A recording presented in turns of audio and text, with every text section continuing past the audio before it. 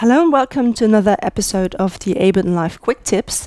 This time it's about tuning an acoustic instruments that needs tuning while you've forgotten your tuner. And you probably know this function in Live, but you might have not thought about using it that way. But in the Live preferences, under audio, you can turn on the test tone.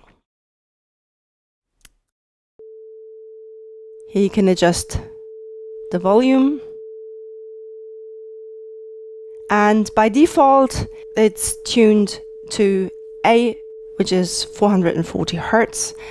This is also how all the instruments in Live are tuned.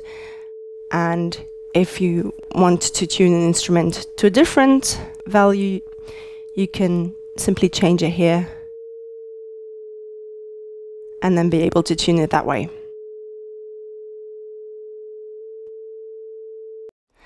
I hope you found this little tip helpful, and I'll see you next time.